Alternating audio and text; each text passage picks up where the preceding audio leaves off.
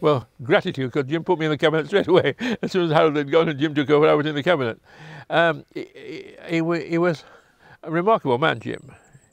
He was a man of no formal education, who was terribly knowledgeable, was terribly well educated, immensely well educated, but done it all on his own.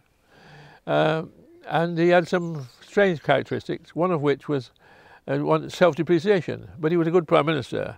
And had he won the 79 general election, had we had it at the right time and won it, and we would have done had we had it earlier, with another 5 years he might have just been a great Prime Minister. But I think he did very well under impossible circumstances.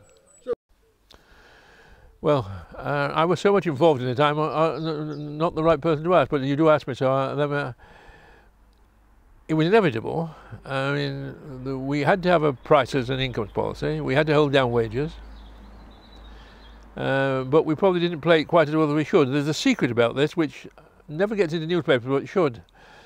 5% was a great argument.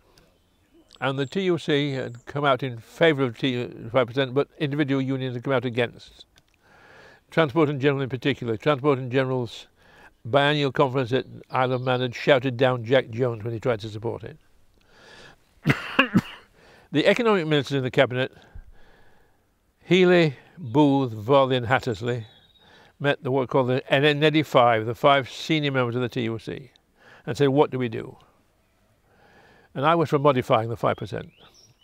But Len Murray, the General Secretary of the TUC, said, blind it through and you get away with it. And we tried to blind it through, which is probably a mistake. But we had to have a wages policy, and we had to have wages down, otherwise the inflation would have gone through the roof. But we didn't play it as well as we should have played it. We should have been prepared to negotiate a bit.